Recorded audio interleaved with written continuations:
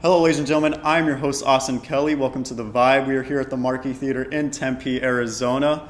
I'm here with a multi-award-winning journalist. He has also had multiple Emmy nominations, right? You've had multiple Emmy nominations.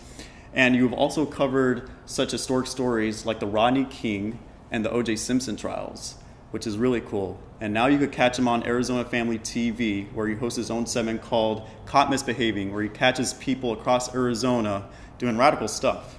They defy the law, and they're usually causing scenes, which is pretty crazy. And we're going to talk about that. Please help me welcome Stanley Roberts. How you doing, man? I'm good. How are you? I'm good. Thank you for coming out, man. So Thank you for inviting me.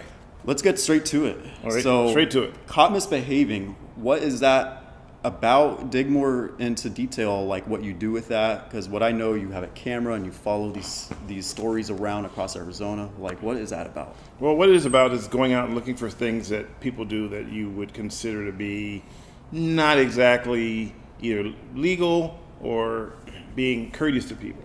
Right. Or even sometimes it's just something so obscure that you go, I didn't know that was going on. Right. And so I try to bring this up to light and talk to people about it to try to bring out more information about it if I can.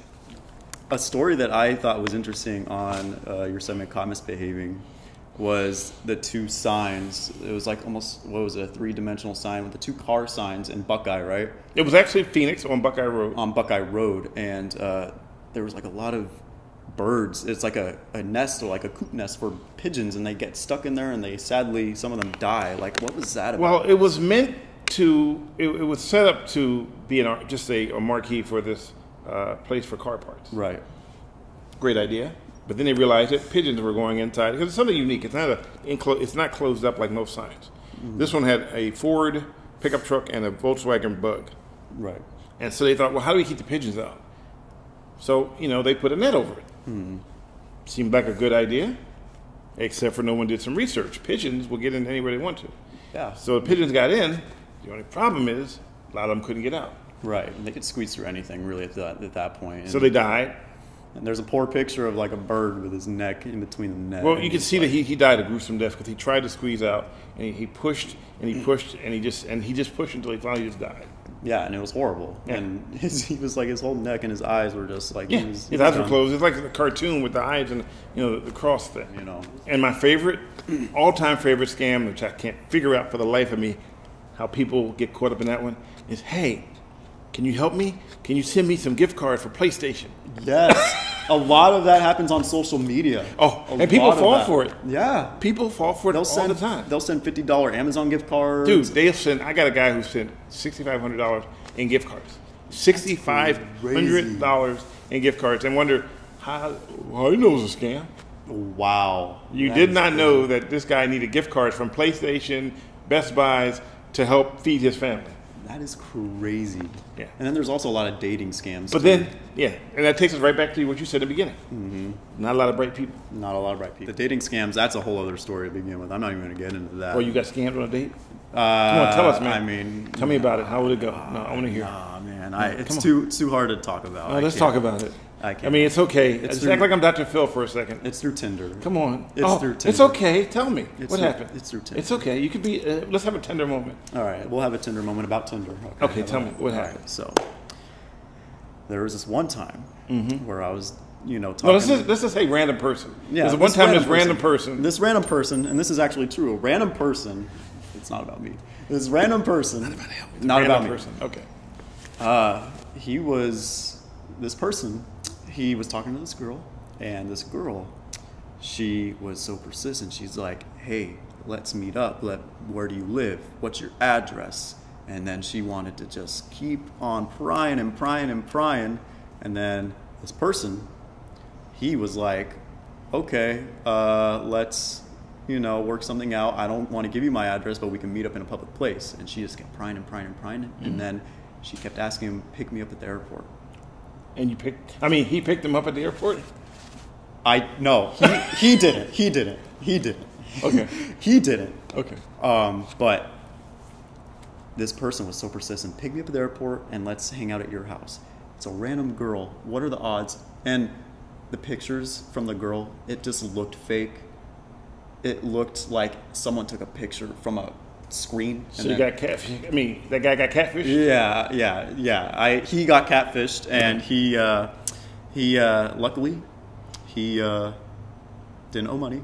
He didn't meet the person or whatever in the airport. And yeah. So how did you feel? I mean, how did he feel about this whole thing? He felt well. At one point, he was disappointed because it was. I can tell this is. It was. You know what? Come here. Because it was my one. Yeah, it's okay, man. It happens. It happens, bro. Because it was my one time to. Bro, it's okay, man. You know what? You have two heads, and one thinks when the other one thinks, the other one can't. Yeah, you know what? Yeah, I try to be smarter than that, but I guess Wait. I mean, he tries to be smarter than that. Okay, I just want to make sure because. All right, I'm just trying to make sure, man. Yeah. You know what? But was she cute when you saw her?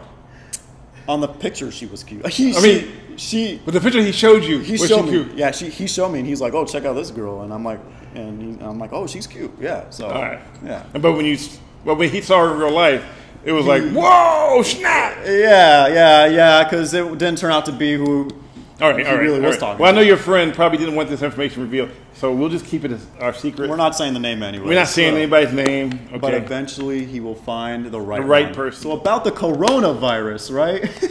Just jump right into it. Woo! I actually posted, or you posted on your Instagram just... Oh, you were watching my my secret stash. Your secret... This is a stash, right? No, that's not mine. I show you my secret stash. Go to another one. There it is right there. That's my secret stash. Wait for it. There it is. I got that in the safe, Brett. Let's talk about the Rodney King and O.J. Simpson trials. What was it like covering those stories when you did cover those stories? It was in the 90s, 92? Right. And so I was in L.A., and I was actually home when the verdict came down. And I was actually not in the news business when the whole thing went down in the beginning. Mm-hmm. I think the thing went down in 94, or the trial was in 94, but I think the other thing happened before that. So I wasn't quite in it yet. Mm-hmm. I heard about it, I saw it, but then I ended up being part of it when the trial happened. O.J. Simpson, I also did that one as well. Right. And the Menendez, I worked on that one. So I've done a lot. I worked on the show LAPD, the TV series. Mm-hmm. I've worked on TV shows, movies, films. Mm-hmm. So I've done a little bit of everything. And then you also got an award in 2016. What was the name of the award again? In San Mateo. It was in San Mateo, right, where you got the award, right? It's called San Mateo. San Mateo, M-A-T-E-O. San Mateo. San Mateo. There we go. Remember, everything out there is like Spanish. Right, San Mateo, and I'm part Spanish too. So I want you to look in the camera and apologize to everybody who lives in San Mateo. I apologize. It's San Mateo, not San Mateo. It's San Mateo. San Mateo. San Mateo. Sorry, guys. I'll get it next. All jokes aside, my goal is to expand. I would love to do this nationally. It would be great because there's so many problems in so many cities.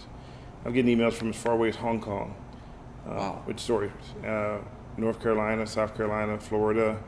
I was actually in China. It used to be called since they don't have people behaving badly in China, they called it the catcher of evildoers.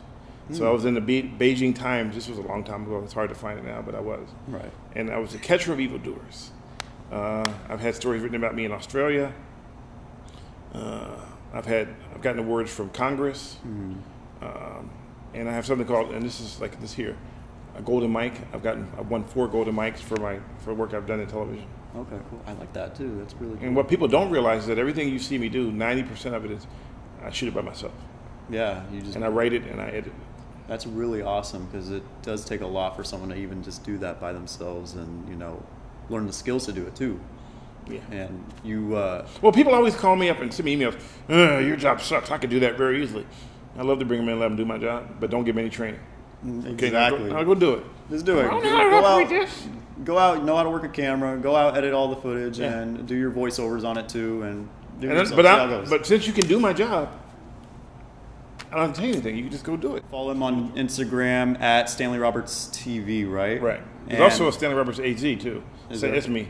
Okay. But, and then TV is more TV, and the other one's more whatever I put on it. And on Twitter, is it the same thing? It's Stanley Roberts Stanley Roberts. Just Stanley Roberts, at Stanley Roberts as well on Twitter. Thank you guys for watching, and as always, you can follow me on Instagram at The Vibe Interviews, and we'll see you next time, guys.